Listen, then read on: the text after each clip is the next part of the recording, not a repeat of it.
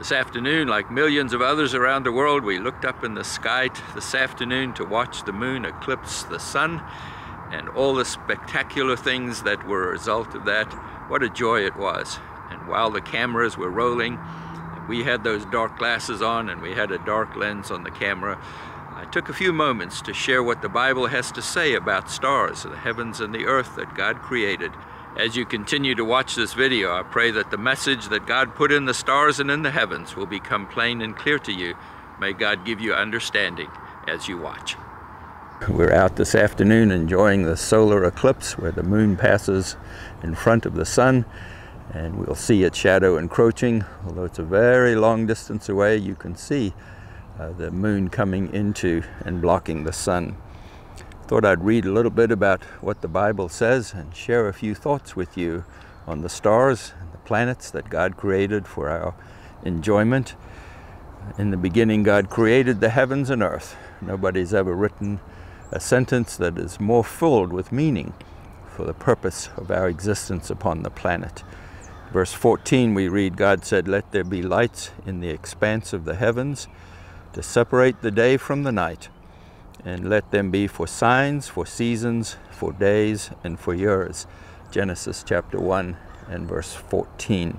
We know what seasons and days and years are. From the very beginning of time, man has learned how to create sundials and solar readers like Stonehenge, and I've seen them all over the world, so that we know where the summer solstice is and where the equinoxes are. It helps us plan the agricultural season. God put these up there for us, but he also, this word signs. So what are the signs? We believe it's the collection, what has come to be called the constellations, 12 of them, and their associated deacons that declare the message of God written in the stars. Psalms 19 says, "Heavens declare the glory of God." We'll talk about that in just a few moments. Before God made Adam and Eve, he made the stars. And before Adam and Eve named all of the animals, God named all of the stars. He determined the number of the stars, and he gives all of them their names. We read in Psalm 147, verse 4. He determines the number of the stars. He gives to all of them their names. That's how we know God named all of the stars. What a tremendous statement. Before Adam and Eve fell, God wrote his plan of salvation in what I've already referred to as these 12 constellations. God must have shared with Adam and Eve the names of these stars, at least some of them, and then passed that knowledge on to their descendants down to Noah, and from him to his sons. Well, Job, who lived long before Abraham, clearly had celestial knowledge, amazing knowledge. This is what he wrote in Job 38, verse 31 and 32. "Can you bind the chains of Pleiades, or loose the cords of Orion? Can you lead forth the Mazzaroth in their season? Can you guide the bear with its children?" The bear is the Big Dipper. Job 38, 31 and 32. How did Job know about all of these things to write about them? These 12 constellations, nobody knows who came up with the idea. There's no person who's attributed to naming them.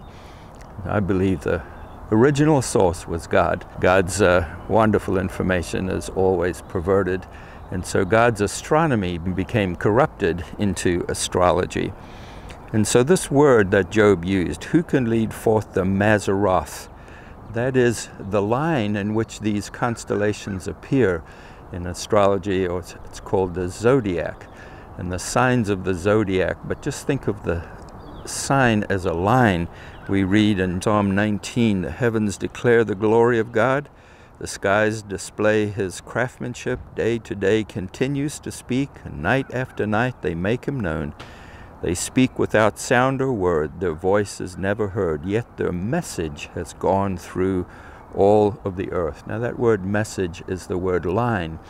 And within 2 or 3 degrees of this line around the globe, God has placed these constellations to speak to us. Let me go back and just talk a little bit about astronomy and astrology. So I've introduced you now to the word Mazzaroth, found in Job chapter 38. Let me introduce you to another word called Mazalot, M-A-Z-A-L-O-T, found in 2 Kings 23, verses 4 and 5. And it is worshipping the sun, moon, and stars, and this is astrology. It's a practice of worshipping Baal, and it is an abomination to God. So let me draw a contrast for you between astrology and astronomy. Astronomy is the study of stars, while astrology involves worshipping the stars. In astrology, people think their fate is controlled by the stars. In astronomy, the stars point to the one who created the stars and controls our destiny. In astrology, people think their personality is determined by the stars. In astronomy, our character is shaped by the one who created the heavens and the earth and all the stars. In astrology, people look to the stars to learn their story. In astronomy, we look to the stars to tell his story.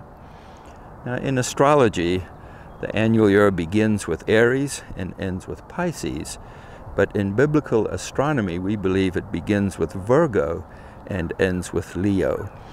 Leo is the lion, and Virgo, of course, is the Virgin Mary. And so the story of salvation is told in these 12 constellations, how God sent his Son through the Virgin Mary, and how he is coming back as the lion, the ruling lion. What a glorious thought that is. Just over a year ago, I was in Egypt, way up the Nile, and up there is a temple to Dendera. And there's a zodiac, there's signs of all these astrologies. And in between Leo and Virgo is the Sphinx, which means connector. And so the Sphinx is connecting the story. It tells us where to begin the story. It begins with Virgo, and then it ends with Leo. Returning to Psalm 19 verse 1 through 6 declares the revelation God has made in the stars, while verses 7 through 14 declare the revelation that God has made in his word. And we're so grateful for his word.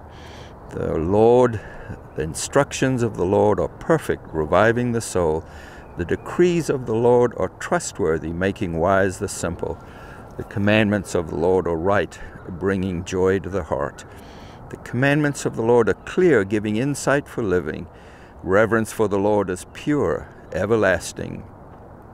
The law of the Lord is true, each one is fair, more desirable than gold and much fine gold, sweeter than the drippings of honeycomb. And so let's look to the stars and the one who made them to speak to us, to reveal to us the Creator, and then to reveal to us how we live through the Word of God. Isaiah had a lot to say about stars. When people were asking Isaiah is filled with questions, and God said, who can you compare me to?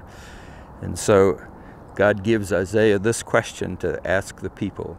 Lift up your eyes on high and see. Look to the stars. People all over the world are looking to the stars this afternoon and today. But the question is, who created these? He who brings out their host by number, calling them all by name, and by his greatness and might, and because he is strong in power, not one is missing. We want to be looking at more than the sun this afternoon. We want to be looking at the Son of God. And he is, as Isaiah said, the one who is lifted up. We lift him up.